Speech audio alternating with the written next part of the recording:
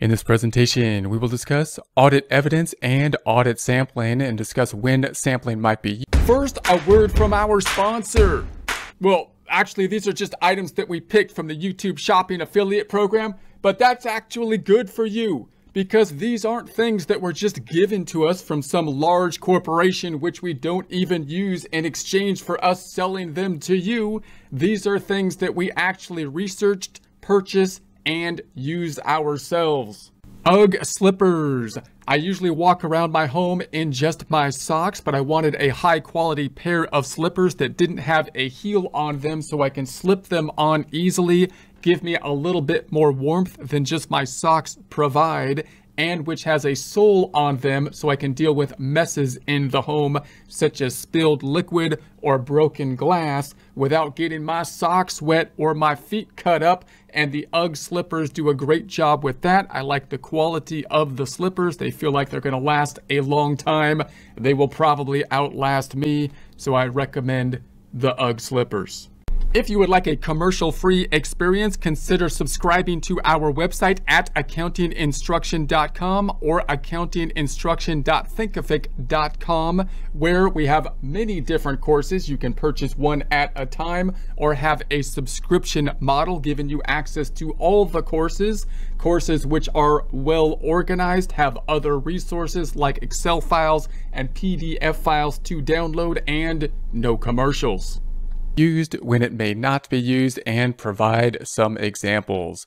First, we'll take a look at some situations where audit sampling is often used. In other words, sampling will typically be used in these circumstances, and then we'll take a look at circumstances where audit sampling is not often used. So when would we use sampling methods? Typically, we're going to use some type of sampling if we have inspection of tangible assets. If we're going to go out and inspect the tangible assets, then we're not going to inspect all of them. We're going to have to do some type of sampling method. So we're going to take some sampling method, decide which of those tangible assets we need to go inspect, and then we'll go inspect those particular tangible assets and get an idea of whatever type of assertion we're looking for with regards, such as existence of those types of assets, and then be able to apply them to the population as a whole. Inspection of records or documents. And obviously this is going to be one of the main items that we're going to use sampling for. If we want to inspect some type of document such as invoices or bills, we are clearly not going to be doing that for all of the invoices or bills. We're going to have to use some type of sampling method in order to determine which items we want to sample, pull those items, which of course the client loves when we go and tell them we want these basic shipping documents, we want these invoices and these particular bills, and then inspect some type of sample in those circumstances. Reperformance. If we're going to reperform something as the auditor, we're going to go through the calculation again for some type of item that is necessary to see a calculation, to see if the calculations are done properly. We're not going to do that for every type of transaction that requires that type of calculation. We will pick some sample of them, reperform the calculation, see if they're done correctly, and hopefully be able to apply that to the population as a whole. Recalculation is going to be similar. If we're going to recalculate something or reperform something, we're going to do that for some type of sample of the population. And then a confirmation. So confirmations are typically going to be done with some sample. We typically think of confirmation with things like accounts receivable, possibly accounts payable. If we want to go through it and test the accounts receivable, we may confirm that with particular customers. We probably aren't going to confirm all of the customers to see if money was owed or try to send out a confirmation for all of them. What we will do is pick some type of sample, make determinations from that. Audit sampling is not often used for these type of items, including analytical procedures. Those are the things that we could think of basically in the office. So if we're thinking about we're in the office, we're doing analytical procedures, we're comparing last year to this year, we're seeing the dollar changes, we're seeing the percentage type changes, we're comparing to industry standards, we're doing ratio analysis, that type of things. We don't typically do a sampling method. We're basically comparing numbers and we're doing the analytical type of procedure. So we're not usually picking just some type of sample to test. We're basically testing the relation of the numbers on the financials and related documentation. Scanning, similar type of process. So we don't typically have the sample method for scanning. Inquiry, if we're going to do an inquiry process and have questions about some type of assertion, then of course we're not going to basically randomly sample, who we're going to inquire about it. We're going to determine what it is we want to know, who's the best person to talk to, and then we're going to inquire that particular person. Observation, we may not do as much in terms of observation as well for a sample. We might go out and observe what is happening at that point in time.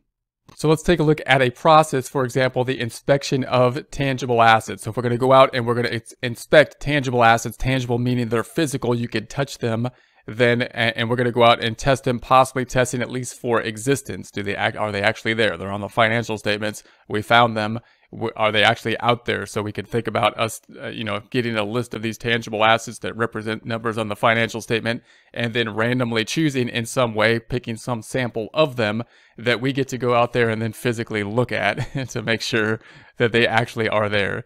So auditors typically participate in the business's year-end inventory count. So obviously this is one of the physical assets we want to look at. If they have inventory, is inventory. Typically, companies will count the inventory at the end of the year. We're going to want to be present at the end of the year, and we want to be there for that physical count.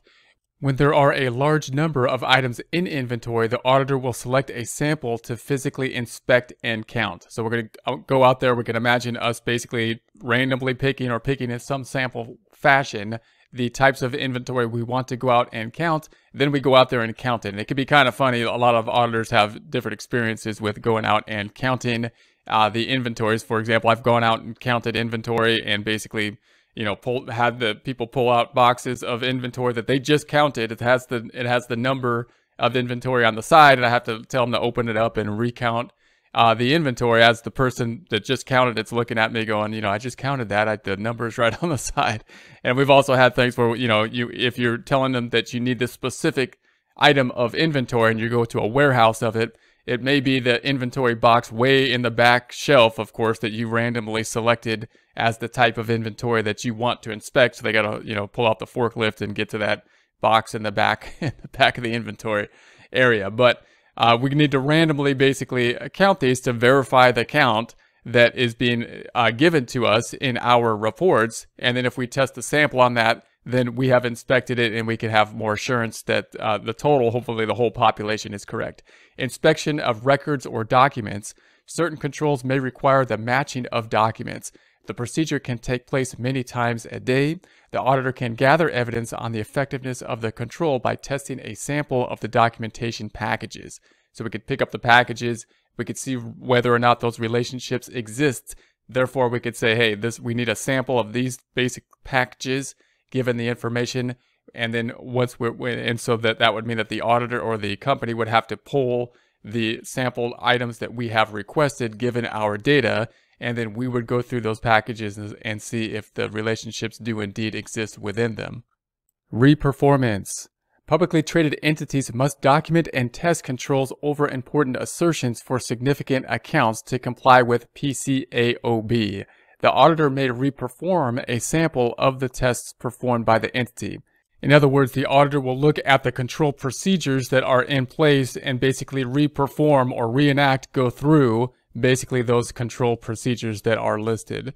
Confirmation. Rather than confirm all customer accounts receivable balances, the auditor can select a sample of customers. So a confirmation basically would mean that something like accounts receivable, if we have the receivable on the books, that's how much money is owed to the organization from customers. We take a look at the subledger by customer, breaking out by customer who is owing money at the point in time of the financial statements.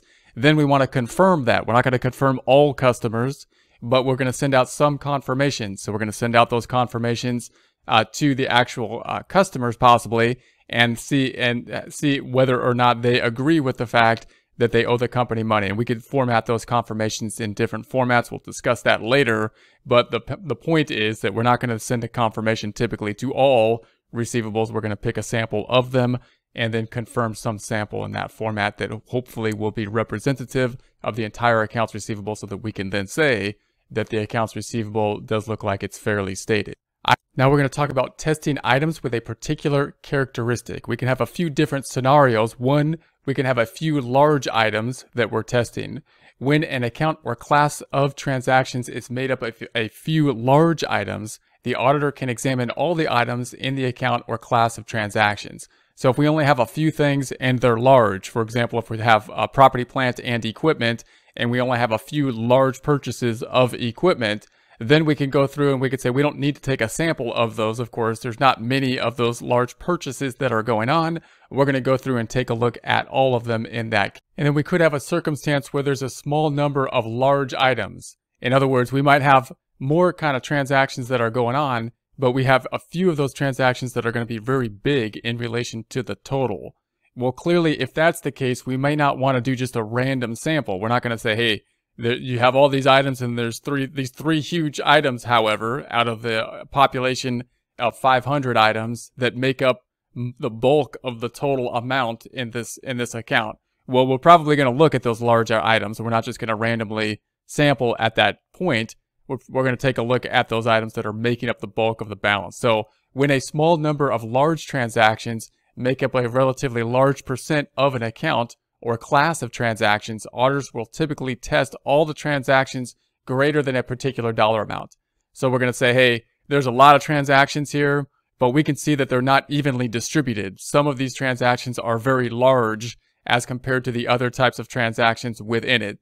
For example, we might be looking at payroll or something like that, and we might notice that there's some very highly paid individuals that make up the bulk of the payroll. Well, we might go through there and say, we're going to test, within the payroll, we're going to test everything that's going to be over a certain dollar amount in some case and test that amount. The same could be with property, plant, and equipment. We might have some smaller purchases of property, plant, and equipment, and then some very large purchases that make up the bulk of the property, plant, and equipment. And we might have some type of dollar limitation in those items as well. Testing one or just a few items. Automated information systems will process transactions consistently unless the system or program are changed. The auditor can test the general controls over the system and any program changes while testing only a few transactions processed by the IT system. So in other words, if we're thinking about an IT type system, notice that the IT system will process transactions routinely and correctly given the fact that the way the computers will process the transaction if the inputs are input correctly. Given that, what's our job as the auditor? The auditor can test the general controls over the system. So we're going to test the controls of the system in general, because if the system is processing well, then the numbers should be good, given the fact that the computer will accurately, give the number given the proper inputs. And then we're going to look at any program changes. So what we want to think about is when the change happens, that's the point in time that we want to test what those changes are, while testing only a few transactions. So we can do that, of course, by testing much fewer transactions, given the fact that we're accounting for the computer's ability to record transactions accurately, looking at those points where the changes would happen within the way the computer will calculate.